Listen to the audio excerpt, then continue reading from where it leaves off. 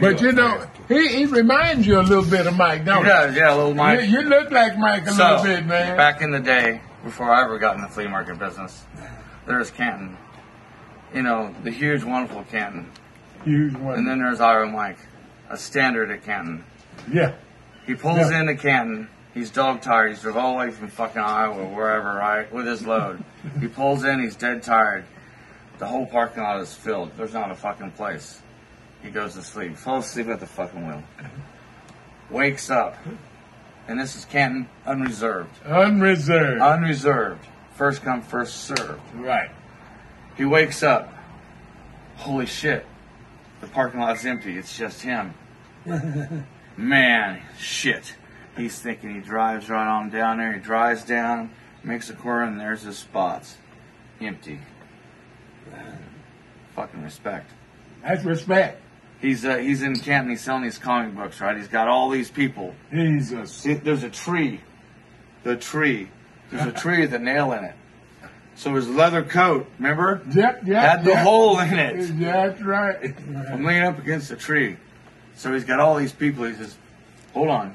Just give me a moment. He stops. Goes up to the fucking bathroom. Takes a shit or whatever. Comes back. Steps right up against the tree and says, and we were at 45, and we were at 85, and that's right. I'll do it for 100, but you got to take all of them. Yeah, that's right. Bam, and just like that. Never miss a beat.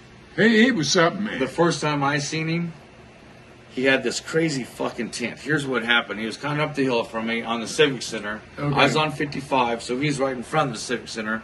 We kind of went up like this. He had these tents. And they weren't even like tents as much as tarps and fucking blankets and shit. The people would fall in the one end. It went in like this. It came around like this. It bounced around. And people came out the other end. They were falling down. They had their checkbooks out. They had shit in their hands. They could do it, man. They were laughing. They just bought something they didn't even fucking know. Oh, yeah. He gonna sell you. He could come out there and he'd say, and I'll give a free gift to anybody that buys something from one of my neighbors. That's the way he did it. Yep. I leave my booth, man, when I come back, he'd be $600.